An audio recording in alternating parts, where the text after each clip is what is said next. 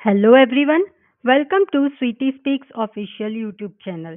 Today's topic is array reduction methods. These methods operate on unpacked arrays. As the name suggests, reduction, it means they reduce the array to a certain value. In this case, they reduce the array to a single value. Reduction methods do have an optional with clause. It can be used to specify the items to use for reduction. In case you don't want to use all the elements of the array to perform a particular operation, you can specify the items which you want to use using the with clause. Another important thing about reduction method is it returns a single value of same type as the array element type. Let's see which are these reduction methods. First is sum.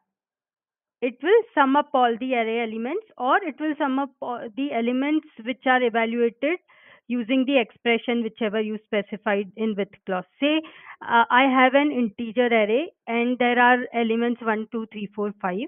I want to sum the elements only for values less than 2. So I can say sum, and I can give with clause item less than 2. So it will sum only the values which are less than 2.